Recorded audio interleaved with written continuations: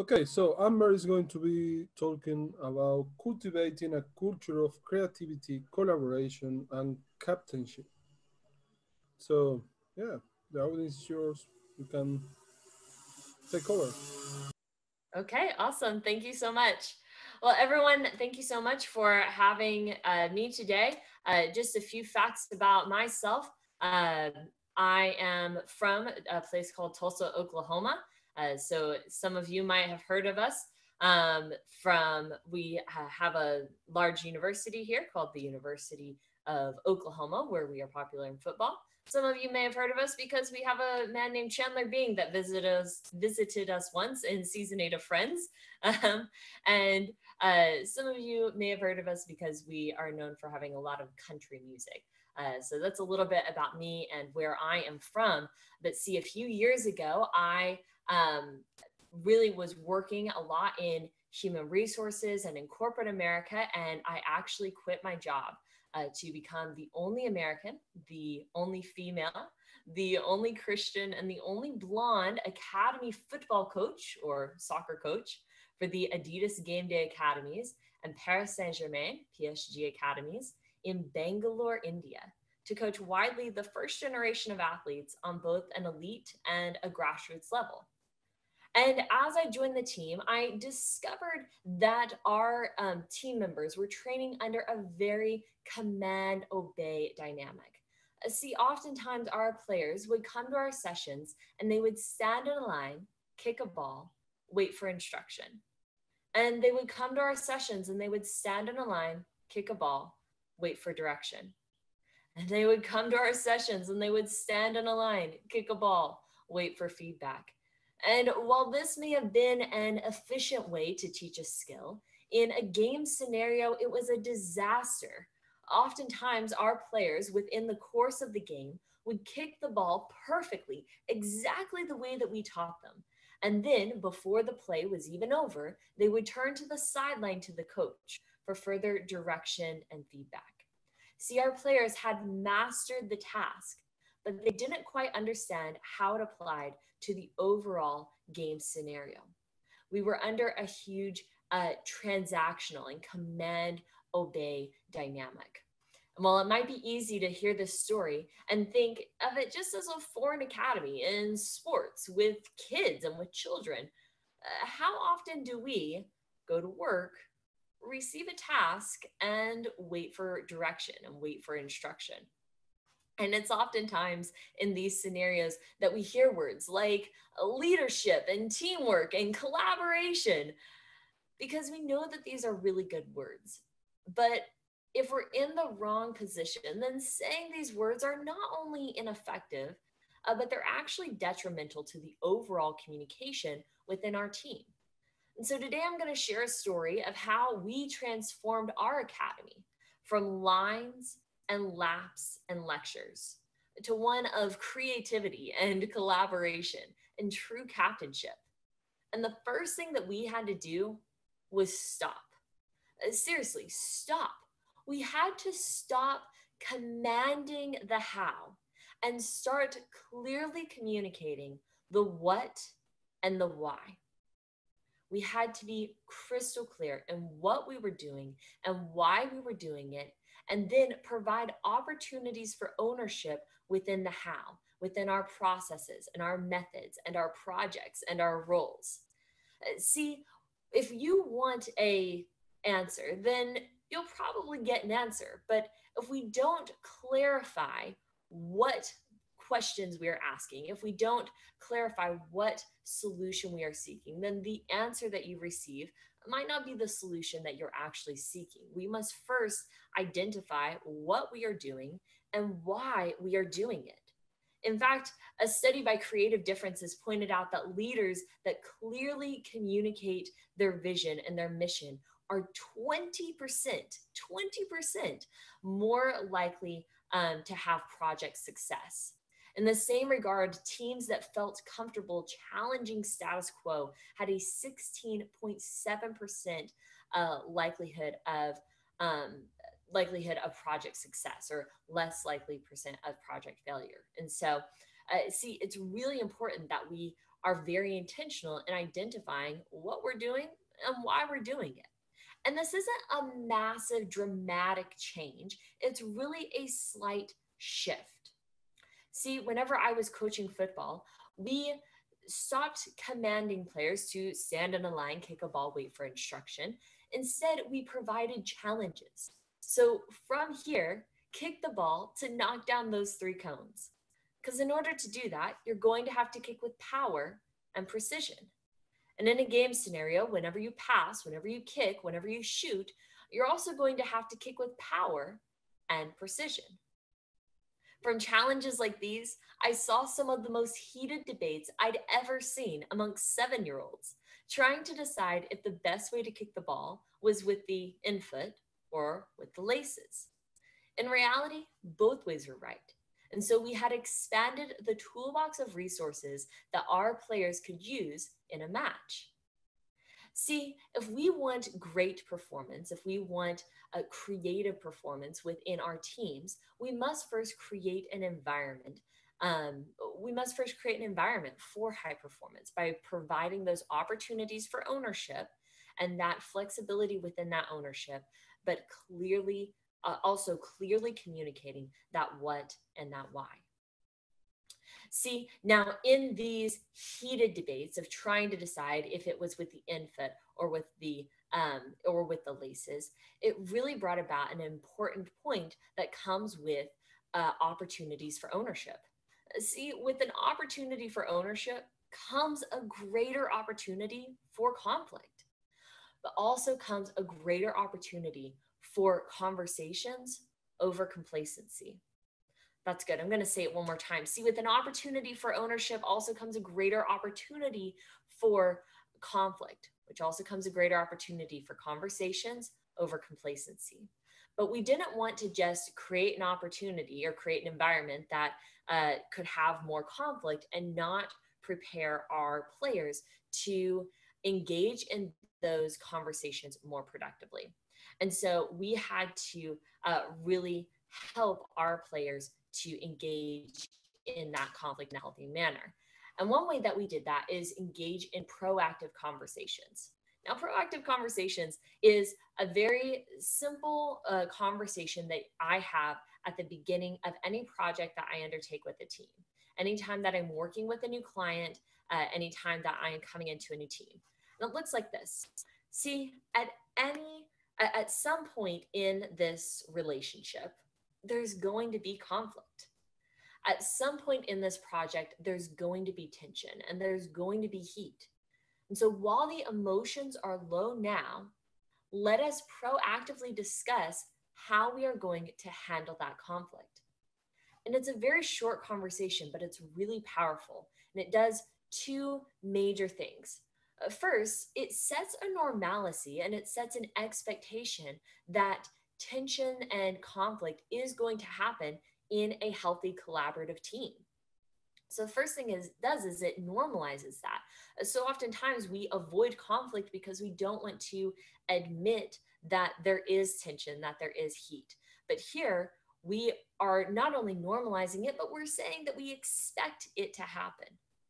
The second thing that it does is it sets a script and it sets an expectation of what you are going to do and what those action steps are going to be when conflict and when tensions can arise within a collaborative team. And this is really another really powerful thing about this conversation is it helps us combat against one of the largest obstacles or one of the largest hurdles to great feedback and great collaboration within teams. And that is the fundamental attribution error.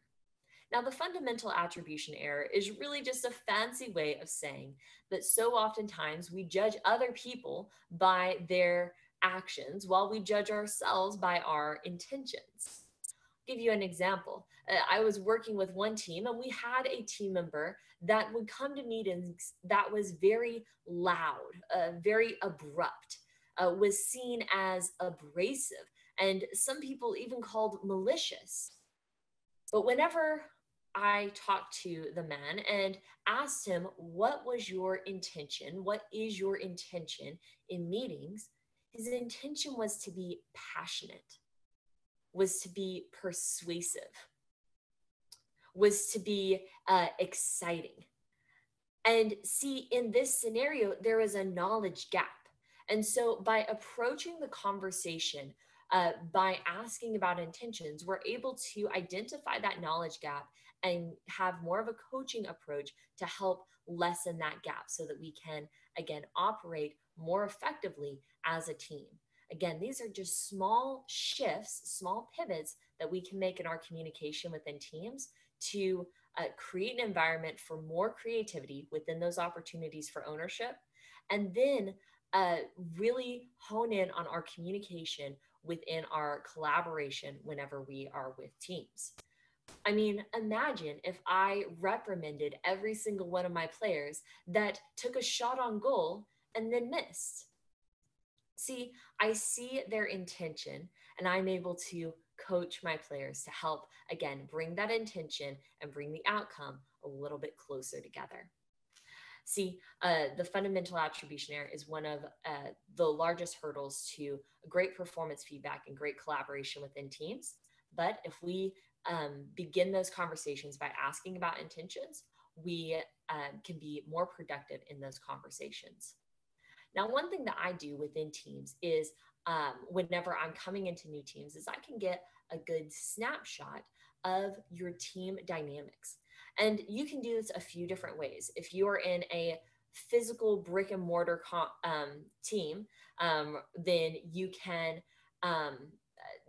have people stand on different sides of the room and say, okay, I'm more of a morning person, I'm more of an evening person. Many times in this season, we are on Zoom chats, and so I will ask team members, do you prefer email? On go to the lean to the right side of your screen. Do you prefer or do you prefer phone calls and Zoom calls? Go to the left side. Do you prefer public praise? Do you prefer private praise? What? And you can ask questions to see what type of dynamic your team has, what type of preferences your team has in communication style, so that you can best cater your leadership and your communication to best fit the needs of your team. And so that's a really quick snapshot, just depending on what questions you ask, to get a snapshot of your specific team dynamics. Another thing that I do whenever I work with teams is I have teams pull out a post it card and I have them write a few of their biggest strengths, a few of the biggest assets that you can add to the team on one side of the card. And then on the other side of the card, write down strengths that you really wish somebody else in your team had. I'll give you an example. I I am a big vision casting, big picture type of person to a team. I can present big ideas. I can lead the charge in vision casting the project as a whole. But I really hope that there's somebody on my team that is really good at the nitty gritty details. And and so that's something that I write on the other side of my card. And so I hope that somebody has written that they are detail oriented. And there's going to be two major things that I can see from these cards. First, I'm going to see ways in which we will most likely complement each other. See, we really need each other on our team to be well rounded and to be successful. But at the same time, there's a huge opportunity for us to have conflict. And so in our proactive conversations, we can be even more catered to say, hey, there's probably going to be a point in our project that I might miss some details.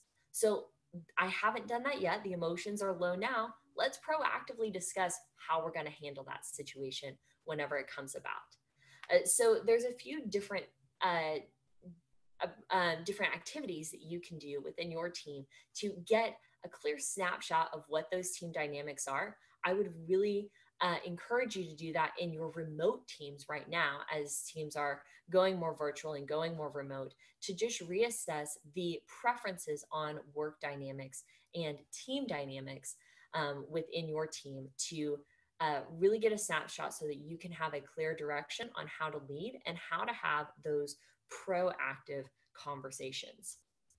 Now, no matter the team dynamic, it's been in my experience with working with teams all over the world that so often in our communication and in our messaging, so oftentimes we spend a lot of time and energy focusing on the message, on the actual message, but not um, but maybe not as much time on the method of communication. One of my favorite leadership authors is Dr. Mark Rutland, and he writes down that communication boils down to four major factors, and that is the right message to the right audience in the right way at the right time. I'm reminded of a love letter that I found written to my great grandmother by a gentleman named Otis, and it was written in 1908.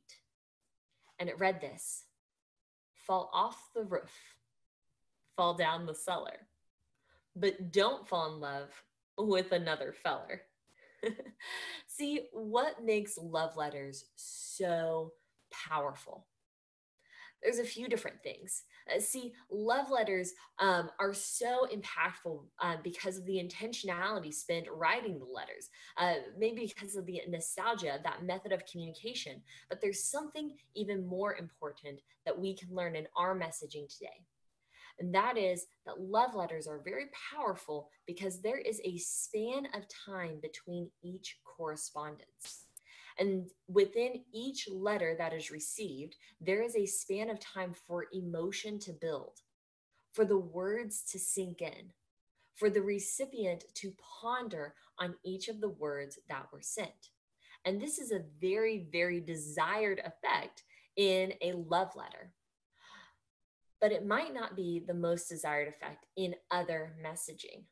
For example, and it's with this idea in mind that I often think of text messages. I think of emails, and that there is also a span of time within each correspondence. And so whenever we look at types of messaging, there is an emotional spectrum of very um, informational emails, informational messaging that doesn't really warrant a response. It's just information that you need to know, where emails, texts, memos absolutely are great forms, actually desired forms of communication. This does not need to be an email. This does not need to be a meeting, should be an email. And then there is a point right here in the middle that is a little bit more collaborative. It might take it's on a spectrum, so it might be a little bit more emotional or a little bit more complex. And so in this scenario, you could use an email or a text, or it could be more desired to use a phone call or a Zoom meeting. Generally, what I encourage teams to do is to meet and decide on a kind of a standard on the amount of emails it will take to solve a problem or to reach a solution before it's important to move from email and text and Slack towards something a little bit more quicker in your communication. Because you're going to be more efficient in getting those results, but also it is going to prevent, in some preventable messaging, having emotion build. And so generally with most teams that I've worked with, the average number is about 6 emails. So if it takes a little bit more than 6 emails, then it's important to go ahead and move to a different platform, a little bit more quicker and more personal platform. And then over here, you have very emotional messaging. So this is going to be very personal, already knowing that there's going to be higher level of emotion.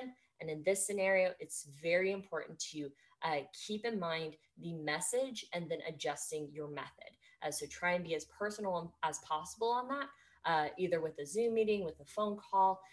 Once we are able to meet in person again, trying to have those in-person meetings as well. See, whenever we are collaborating, it's important that we, recognize our team dynamics, be very cognizant of our messaging, and then also be very aware of the types of the method of communication that we are using. And see, it's 10 minutes to finish. Okay, and see, it's within all of that that it's it can be a really important way that we can be effective in our collaboration and to build our ideas in the most effective way.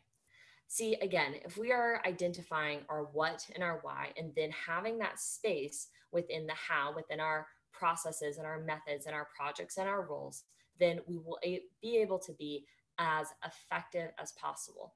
See, collaboration and creativity both come down to effective problem solving. And right now in this season, we are faced with many challenges, and our teams are able to come together to really solve the three major types of problems that we and challenges that we face within innovation. And that's within fixing existing problems, in which case we do more of a causal analysis. It's within improving upon our existing systems and products, in which case there's a little bit more value engineering. And then there is a landscape for creating brand new services and products. And it's no matter the situation, whether it be fixing an existing problem, improving upon a current service or product, or building something entirely new, it is critical that we really be cognizant of our team dynamics and adjust our communication accordingly so that we can truly collaborate most effectively as a team. Now, these are all things that I do within corporate teams and mostly within tech teams today within my company. What we did in India and what we did in soccer or in football was very similar. We had proactive conversations on how to engage as a team and how to move forward. But there was one more facet that we moved to. We had creativity, collaboration, and captainship. And captainship, especially in this remote time, boils down to relationships. See, relationships are so important, especially in this time. I work quite a bit within human resources and within recruitment. And right now, two of the major facets that people are looking for, recruiters are looking for in new team members, is adaptability to change and empathy. And see, empathy being the number two just really speaks highly of the importance of being intentional in your relationships and being intentional in in building those relationships with your team. See, I work for a company called the Pathways Group, and we really believe that people and organizations, everybody gets somewhere, but few people get there on purpose. And so we try to help people to find the right path to get to their desired destination. And in the same regard, I believe that relationships and healthy relationships happen, but it takes a level of intentionality and purposeful steps to get to those desired relationships. And so it's important to be intentional in reaching out to people. Right now, it's been very with remote teams, people are getting really creative in ways that they are reaching out to people and really checking in on their team members. It could be with themed day Zoom chats. It could be with sending care packages.